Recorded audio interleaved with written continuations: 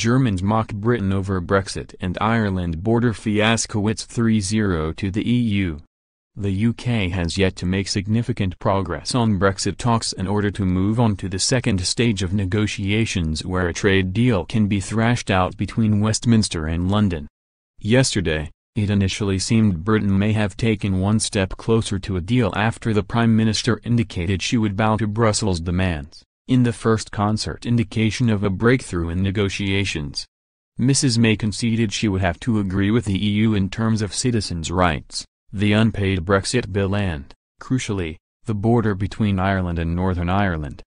But talks on the border issue fell flat as the DUP intervened and forced Mrs. May to pull out from signing any deal, with one Brussels correspondent roasting Mrs. May for allowing the EU to take a clear 3-0 lead. Michael Lachzinski, reporter for Die Press, says the UK has been left red-faced following Mrs. May's last-minute withdrawal amid her internal row with the DUP. And he claimed Brussels is now clearly winning the Brexit game, with Mrs. May forced to make more concessions than the EU in talks so far.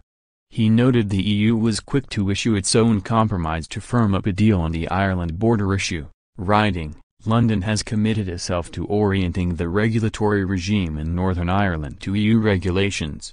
This wording is a gift from EU negotiators to Theresa May, as Brussels and Dublin initially demanded that Northern Ireland's rules not deviate from EU rules. But despite the semantic concession, he claimed the EU still remains on firm footing to win as they go into talks ahead of next week's EU summit while the UK is still running to catch up. He said, "It does not change the fact that the Brexit game is currently 3-0 for the Europeans. In terms of money, the British are now ready to transfer 40 to 50 billion euros to Brussels.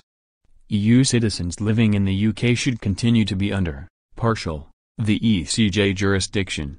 And the approximation of Northern Irish legislation to EU law means de facto that Northern Ireland can remain part of the European customs regime or even the EU single market, and that the EU customs border does not have to run along the sensitive Irish-Northern Irish land border, but along the Irish Sea."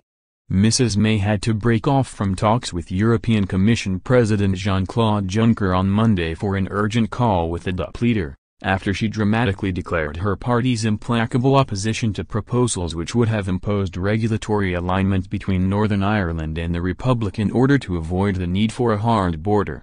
Irish Premier Leo Varadkar said the deal had been agreed by the European Commission, UK and the Republic before the process was thrown into disarray by Mrs. Foster's 11th-hour intervention. He said he was surprised and disappointed by Mrs. May's request for more time, but Mrs. May insisted she was still confident of getting a green light for trade talks at next week's summit. The Prime Minister is planning to return to Brussels before the end of the week, with time running out to persuade leaders of the remaining 27 EU nations at a summit on December 14 to 15 that sufficient progress has been made on divorce issues to move Brexit negotiations onto their second phase.